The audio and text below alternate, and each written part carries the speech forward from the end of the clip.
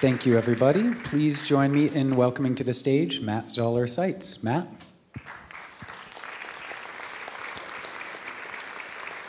And would you please join us in welcoming Chaz Ebert?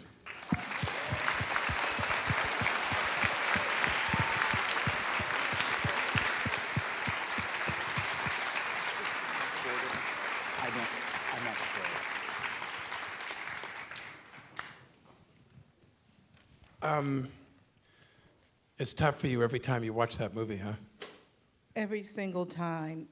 And as I sit here, first of all, thank you for inviting me. I'm so glad that you are showing it here.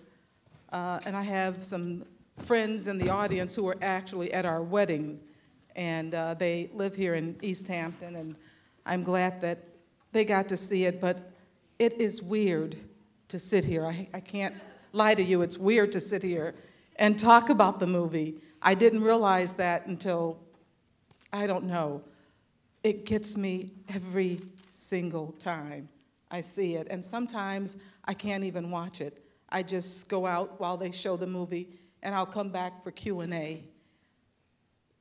The reason that I do like to talk about it is because I thank you for honoring him and his legacy and the things that he brought to film criticism and his joy of life.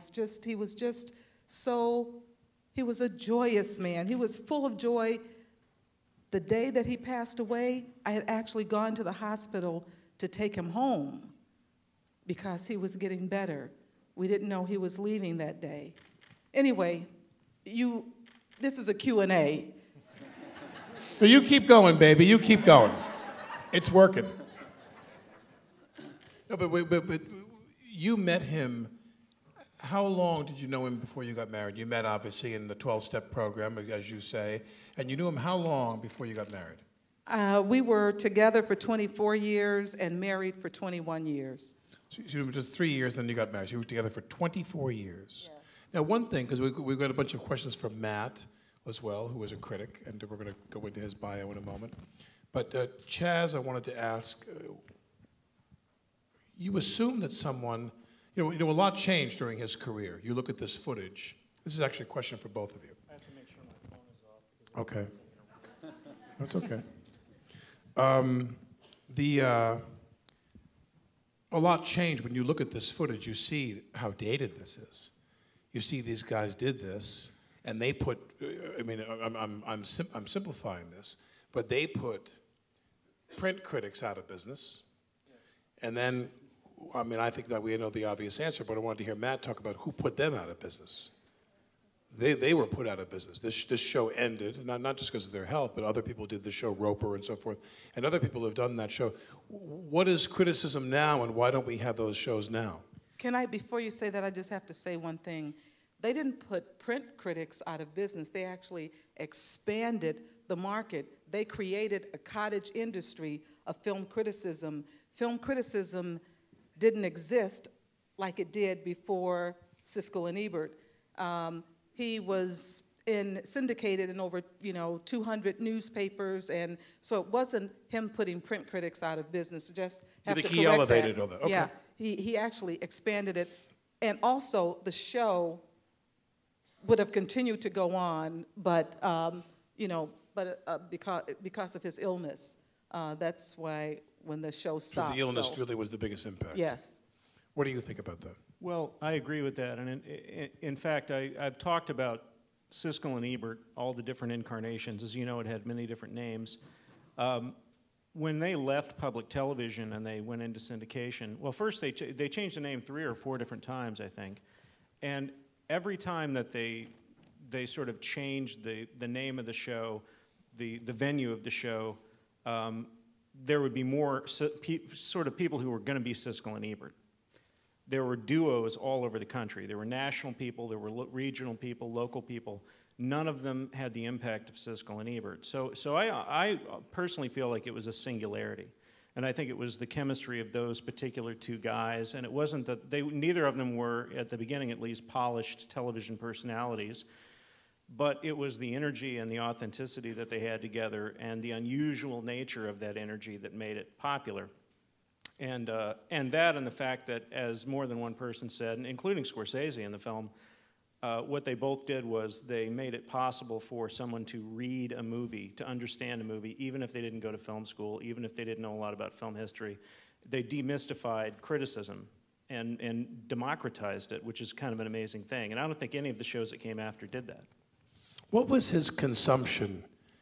And come on, you give us an honest insight into this now. You're his wife.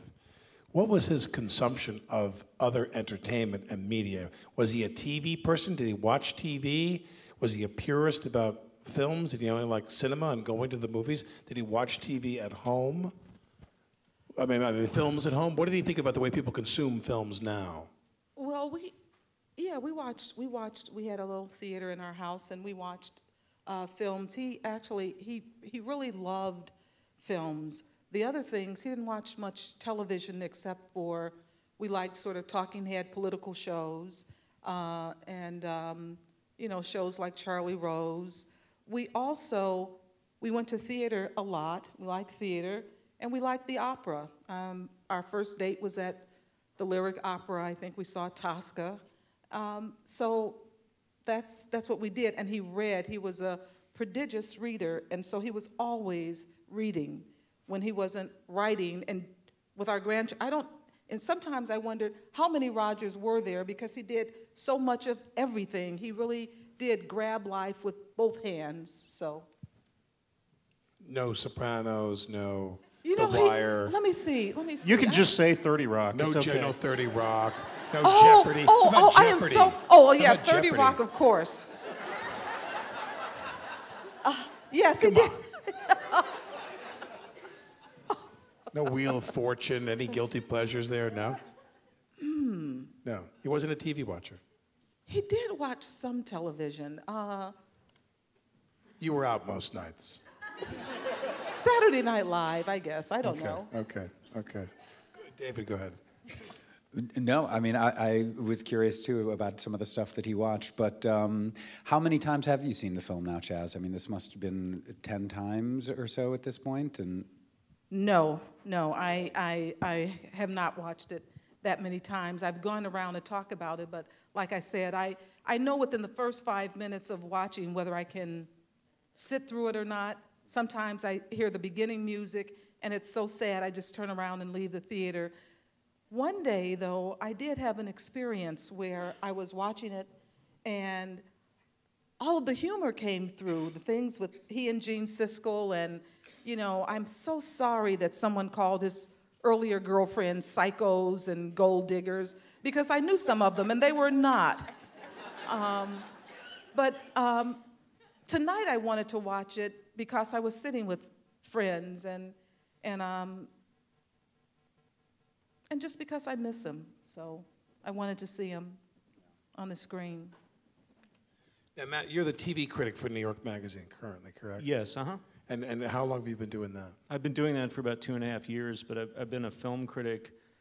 I've been doing criticism in some form or another for about 25 years, and for much of that time, I've been a television critic and a film critic simultaneously for different venues.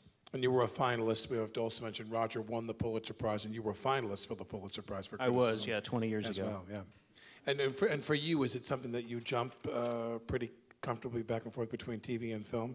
Or do you prefer one over the other? No, it's funny because I remember when I was writing, I was a television critic for the Star Ledger for 11 years, that's the paper that Tony Soprano picked up at the end of his driveway. And it was a very exciting paper to be writing about television at when The Sopranos came on. And I was a film critic for New York Press during that same period. And I remember at that particular time, this is kind of the last gasp of cinema snobbery, and a lot of my colleagues would kind of chide me a little bit because I was a television critic and like, oh, go off and write about your shows, your stories, as if I was my grandma or something. And I'm happy to see that now the conversation has shifted a little bit where we're treating television as an evolving art form. And I like to tell people that I think cinema had a 50-year head start on movies, and I think television is at approximately the point where movies were in the late 60s and early 70s, which is a pretty great place to be. And what is it going to become eventually? I don't know. But this discussion of is television the new movies, or is television better than movies? I don't think it is, but I think it's in the same way that my 10-year-old son can't beat me at basketball. You know, I mean, it's a matter of evolution. Oh, and I do. You reminded me of something. Roger was actually one of the first people, one of the first critics to start reviewing, from cable, from TV things, and people said, well, why don't you just write about the movies? Isn't that sort of, and he said, no, it's really all the same. It's storytelling. They reviewed Hill Street Blues when it premiered, yes, and they reviewed Twin Peaks. They would occasionally review right. television shows. And I remember Gene Siskel complaining that Hill Street Blues was not that big a deal because they were just stealing from Robert Altman. Now, Matt, we talked backstage a little bit. We talked about how Steve James, who made this film, made the documentary Hoop Dreams, and 20 years before this movie was made. So that you were talking about this kind of a karmic, circle, where it comes back around. Where now Hoop Dreams, which was a film that Ebert helped make successful. Yes. He was someone that shined a light on these less well-known films and had weaker marketing budgets and so forth, and drew people's attention to Errol Morris, who you saw on screen and so forth, and really helped launch the careers of some of these people by shining that light on there. And you were saying how, for you, in your experience as a critic, and I'll let you say it in your own words, you feel that's your job, is to cast, you yourself feel the same desire. I do. I think it's important, and it's something that I write about quite a bit. There's a tendency, I think, especially if you are a critic and that's your job, to treat it as a job and to sometimes take the kind of, make the kind of decisions that one would make if you were just thinking about it as a job, by which I mean you want the prestige of writing about the big films, which usually means the studio films or the independent films that have won an award at a major festival, or a documentary that's up for an Oscar or something like that. I don't see a lot of critics out there in big, major positions who are spelunking, who are kind of getting down on their hands and knees and digging around in the mud and finding the obscure movies, the gems. That's something that Roger and Gene did. And you mentioned Hoop Dreams. I first learned about Hoop Dreams the same place that a lot of other Americans did, which was watching Siskel and Ebert's show. They reviewed it. It was the top of their broadcast. It was the first film. They always put the wow film in that first spot, and it was Hoop Dreams, and it was the week it was opening at Sundance. There were like 400 people who could see Hoop Dreams. They made a statement with that. They decided to make that movie, and they made that movie, and they did it with Gates of Heaven, which we saw here. I wrote a paper on Gates of Heaven in college, the Errol Morris documentary about pet cemeteries. My professor assigned it to everybody in this film class, and I did not rebel against it because I watched Siskel and Ebert, and I knew that they had reviewed it 3 times, and they thought it was one of the great films of the 80s. And there was a lot of examples of that kind of thing. And I guess what I'm getting at is the tail wags the dog entirely too much in criticism. Too many decisions are made on what to cover based on what we think people want to hear about and what we think they expect to hear about. That's why there's 25 stories a day about the new Star Wars movie, and there's 10 stories a day about the new superhero movie and all of that, and here's pictures of Godzilla. I love those movies, but there's more to cinema than that, and we have to go out and find it and show it to people.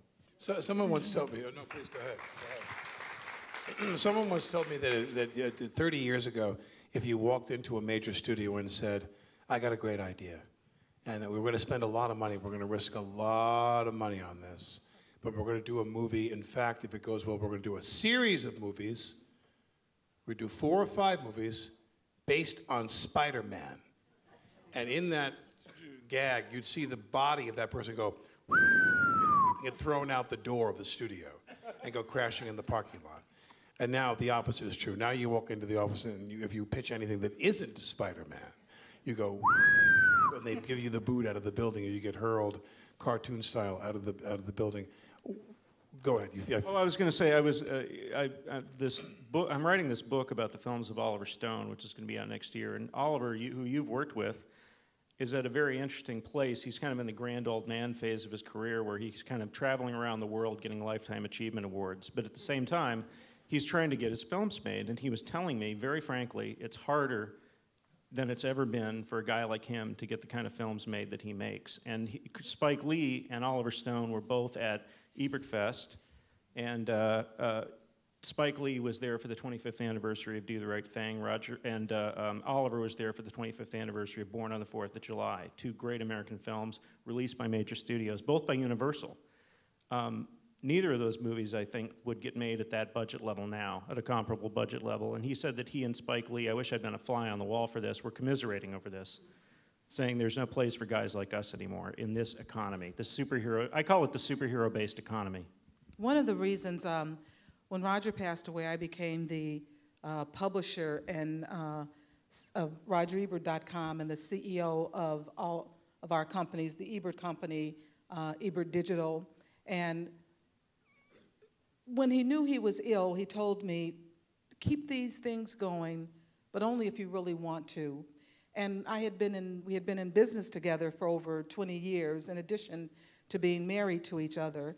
And one of the things that I made a vow to do with RogerEbert.com is to continue to do not only blockbuster movies, but it's important to me to have the foreign films, to have documentary films. I think docs are some of the most exciting cinema around, to have independent films and a diversity of films. So what we did is we used to highlight about 6 or 7 movies a week.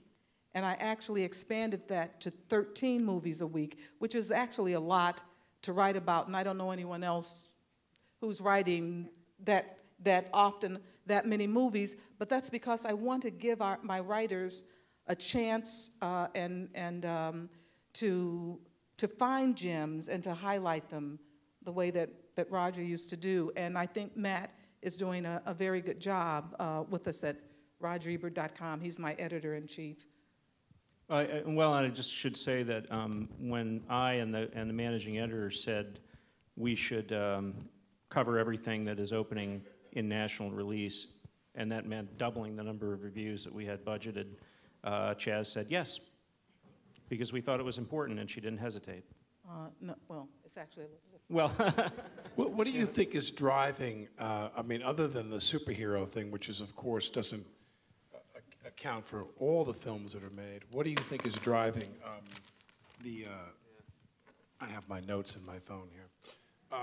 What do you think is driving films that the studios make? I remember that a period when the studios wanted stars to tentpole films, if you will, that were not superhero films. And I mean, it wasn't as bad as this. I mean, I've made this joke maybe even on this stage in this program before. But I remember a period of time when you'd be in meetings with the studio, and they'd say, well, we're going to do the story of Thomas Jefferson. And of course, we've got to get somebody just perfect to play Sally Hemings, his black mistress. And who do you think we should get? And the studio would say, well, we're going to get Sandra Bullock to play Sally Hemings. She'd be great in that part. She would just nail it. But it doesn't matter. You know, I know what you're thinking, but it doesn't really matter. We're going to work all that out. And it's just like the idea, the superimposition or the insistence of stars to play these roles, whether they were right for these roles or not. That great scene in The Player, Bruce Willis. Right. And I mean, that's kind of died down now, and a lot of people who had careers in which their names attached to a film wouldn't guarantee things, but they were good leverage in terms of that investment for them. That seems to be dissolving as well. Would you agree?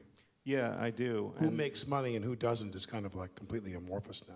Well, I think that the transformation of movies into product has reached a kind of an end game. And there's a lot of reasons for that, but I think the fact that movies are shot on video instead of film now gives the studios a bit more control over it. The fact that I just found out, well, for one thing, you can't keep a secret what you're shooting. You can't, you know, it used to be that before the days of a video tap, you shot it, you hoped it turned out well, and you looked at the dailies the next day to see if it happened. And studios, particularly for the tentpole films like superhero movies and big blockbusters, they're insisting on everything being covered with multiple cameras, so if they don't like the way the director is directing it, they can recut it a different way. And also, the movies are being distributed, as downloads. Like, they're not physically shipping the prints anymore. It makes it easier to control what theaters get the film, keep track of the tickets that are being sold and everything else. And it's kind of a digital data stream.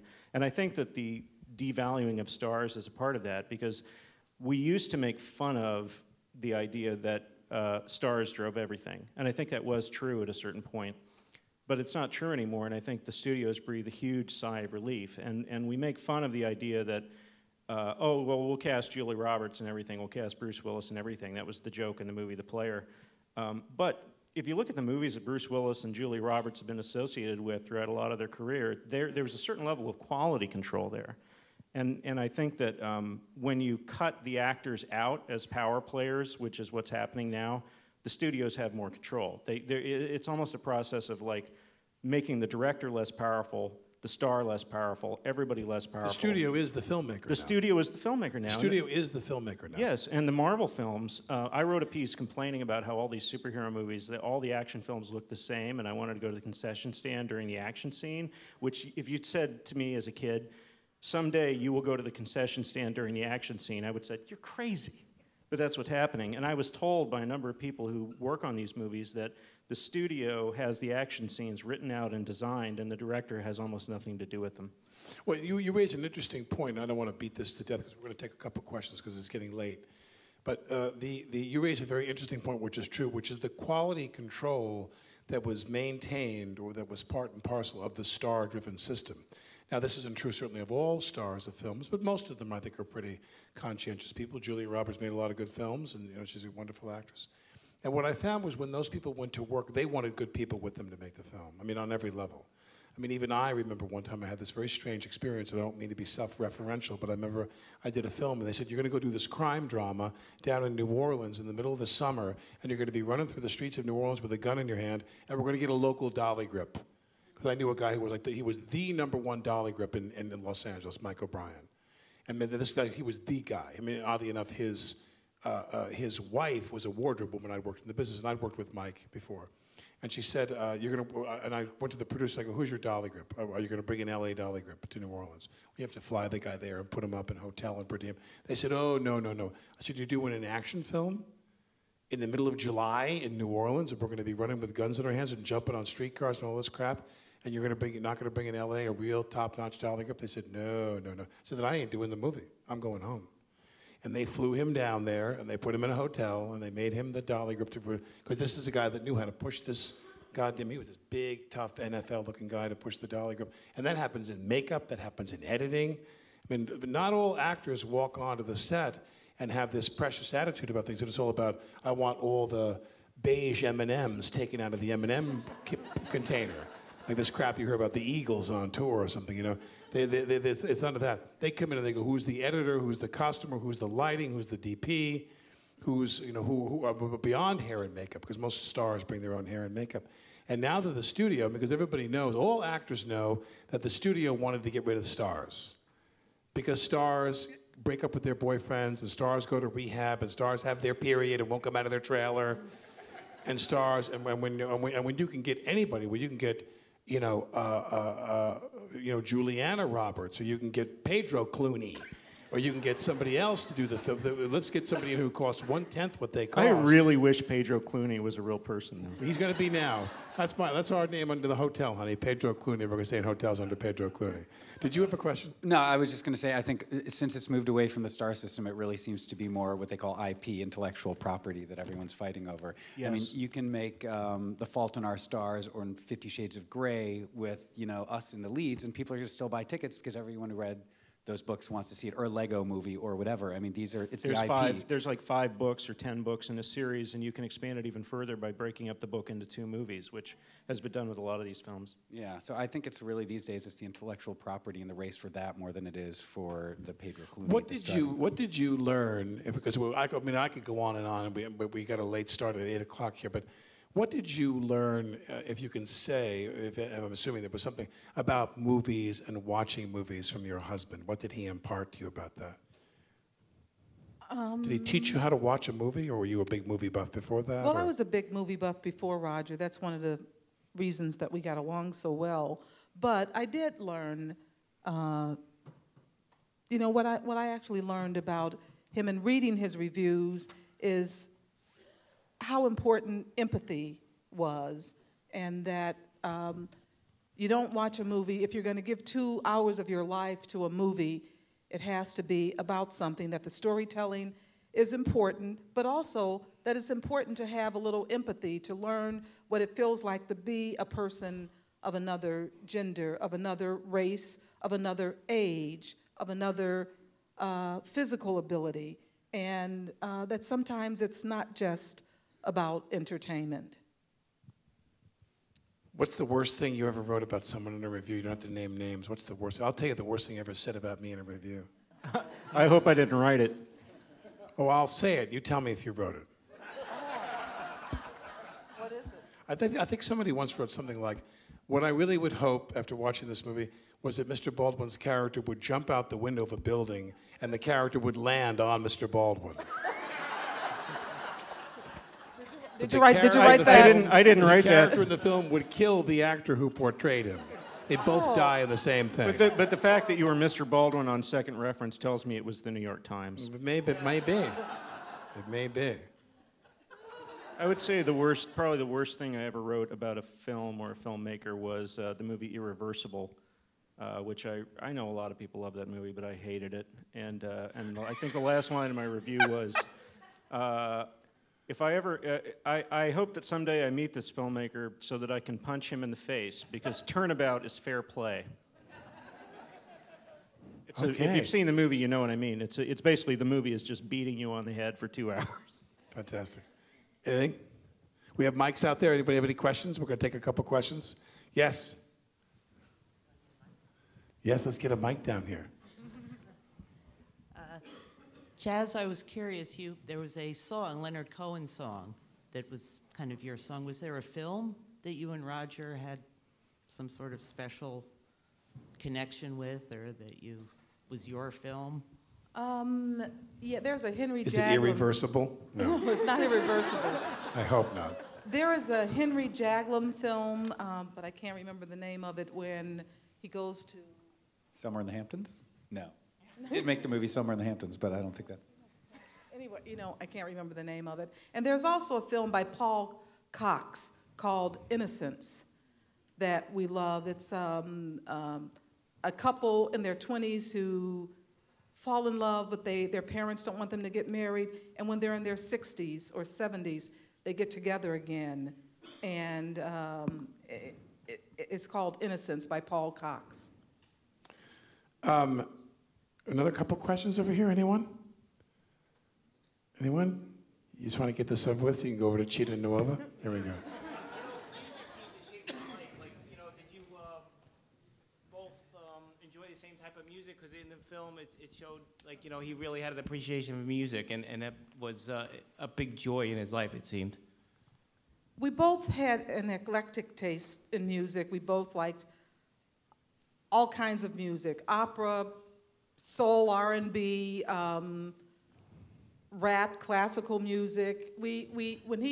Before he would go into the hospital, he would download about 1,000 songs in his iPod and just play them. He had music all around, and I knew that when he was leaving, that he would really appreciate going out to Dave Brubeck. You know, I was struck by, this is the fifth time I've seen this movie, fourth time with an audience, and I'm always struck by, each time I'm more struck by the music. And not just the way the film uses music, but the way that Roger used music in his life. And it was almost like, there's a line in there where it's like he was the director of the film of his life. And there are times when I think, like, yeah, and he's even got a soundtrack. It's incredible. I mean, to me, the peak of the whole movie is that Steely Dan moment. That captures the spirit of the guy that in the last few months of his life was still writing this amazing prose and doing 16 different things. And in fact, every time I see this movie, it makes me, and I've said this to a lot of people, but I feel like I'm going to have to watch this movie once a month for the rest of my life, because whenever I reach sort of a trough, like not a crest, but a trough emotionally, like when I'm thinking like I can't do everything that I'm doing, I look at this and it's like, yeah, you can. Yeah, you can. You know, actually, I feel that the same way. Even though we lived in the house together and we saw each other every day, it wasn't until the first time I saw a clip from this movie that I realized how sick he was. And you may think, well, why not? But he was just, every day, he didn't really let things get him down, and he would just keep going. And I knew it was difficult for him, but, and I always thought he was brave, and he would say, oh, don't say that, what choice do I have? And I said, some people give up. Everybody, you know, you do a lot of things that some other people wouldn't do. But when I saw the clip in the hospital, and I thought, I never really thought of him as sick. So, anyway. Anyone? We'll take this gentleman here, then we'll finish. Then I have one last comment. You know, what made him laugh, or who was his favorite comedian, or, you know, what really brought out that laughter that really, you know, all of us bubble up with eventually? Who do you think was funny? I know That's so binary, you know, like who's funny? He liked George Carlin. Right. He probably liked a lot of political humor. Right. So. Did he watch Colbert and? Yeah, oh yeah, he did.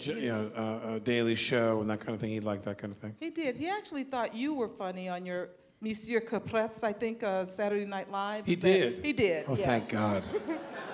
We wrote that with him in mind. Now, before we go, two things. Our next screening is when, Monsieur? July 25th. Keep on keeping on. It's a 7:30 screening. Yeah, we're going to do July 25th. And tell us about the film. It's a little bit about the film. Sure. It's about Clark Terry, the legendary trumpet player. It's produced by Quincy Jones, and it's about Clark Terry having been mentored when he was a young man, and about how he is now mentoring a young piano player. And it's incredibly moving. It won the Audience Award at the Tribeca Film Festival this year, and it's fantastic. I think people are going to love it. Before we go, I wanted to ask Matt and anybody on the panel here who wants to say something. To make a recommendation. Everyone here a lot of people here are real cinephiles. They love films. We're going to show 4 documentaries here again this summer, like we do every summer. This is our 6th year. Yes, This is our 6th year of SummerDocs, I'm excited to say. And we've shown some great films. Yeah, no. I'm wondering if there's a film you saw recently, Matt, that you would recommend. What's a film you liked? Well, there are 3 movies off the top of my head that I can recommend. One of them is, strangely enough, considering how I bash these kinds of movies, is Godzilla. I'm serious. I've seen this movie 3 times now. You're here to recommend Godzilla? I was, yeah, I was. And don't lie, some of you have seen it already. Now, why did you like Godzilla? Because everybody in my world is 50-50 on Godzilla. It reminded me of being 10 years old and seeing Close Encounters of the Third Kind for the first time, and it's an experience movie, and that's a phrase actually when I talk to Chaz about movies on the phone, like the reviews I've written and things, she'll sometimes say that was an experience about a movie that she liked, and that's something I think Roger was into as well. But there's another one called Under the Skin. It's a science fiction film with Scarlett Johansson by the director of a movie Birth. Well, I said if what's his name again? The guy that did Birth? Jonathan Glazer. Right. And also Sexy Beast. He directed that too. He did Sexy Beast with Ben? Yeah. The same guy that did Birth? Yeah, very versatile. Yes, indeed. Oh my God. Birth screened at the Hamptons Film Festival 10 years ago or so, yeah. Yeah, there you go. And I just saw this little movie called Coherence. It's a science fiction film. It looks like it was made for about $8. And it's all done. It's all a matter of implication. And it reminded me of a Twilight Zone, like a 50s Twilight Zone movie. Like these have distribution? They're coming out? Yeah, well, this one, Coherence, just opened, actually. And it reminded me of The Monsters Are Due on Maple Street. If you're of a certain generation, you'll know that episode that I'm talking about. It's really creepy. And I would recommend a movie called Belle, if you haven't seen it, based on a true story of a daughter of a slave and an admiral in England who actually... her case helped in some of the legislation, helped enact some of the legislation that ended slavery in England. It's a beautiful costume piece, but it's also, also has some depth. It's beautiful. And another one that it's not in the movies now, you may have to look for it on, I don't know, Netflix or somewhere, but Le Weekend. That's a good one. What's that about? It's about a couple, a British couple who've been married for about 30 years, and on their 30th wedding anniversary, they're going to Paris to celebrate their marriage, but the wife really wants a divorce. And they run into Jeff Goldblum in Paris, which it becomes so eccentric. It's a very entertaining movie. I love Jeff Goldblum because you say his name, it's like, and they run into Jeff Goldblum, and like half the people are mentally like, I'm sold. Sold. And David Nugent, have you got a one or two? Boyhood is coming out in a couple of weeks by Rick Linklater, which, the director of Dazed and Confused and Bernie and Before Midnight and Sunrise and Sunset and all those movies. It's a movie he'd been making for 12 years now. It sort of chronicles a young boy who's growing up, and he started filming him when he was, I think, about 5. And in the end of the movie, he's 17, and they went back every summer and filmed for a couple of weeks in the summer. And you see this boy grow up on camera, and it stars Ethan Hawke and Patricia Arquette, and it's an absolutely magical movie. That comes out, I think, in a couple of weeks. Oh, and can I put in a word for a movie that played at Ebert Fest this year? A movie called Museum Hours by Jem Cohen, which is one of the best experiences I've ever had in a theater, and it reminded me of a movie that Roger loved and would not stop talking about and reviewing, My Dinner with Andre. It feels like My Dinner with Andre, but in a museum. What about you, Alec? My recommendation, I went to Spain with my wife last year, and I shot the 5th installment of the Torrente comedy series in Spain. I am one of the stars of Torrente 5, in which Santiago Segura plays the racist, sexist, corrupt police officer in Spain, and I am his nemesis in the film. But it's like an Ocean's 11 parody. It's going to be one of the greatest comedy films of all time. Torrente 5, coming in Europe this fall, in October. Anyway, thank you all for coming. We'll see you. Thank you. Thank you, everybody. Thank you.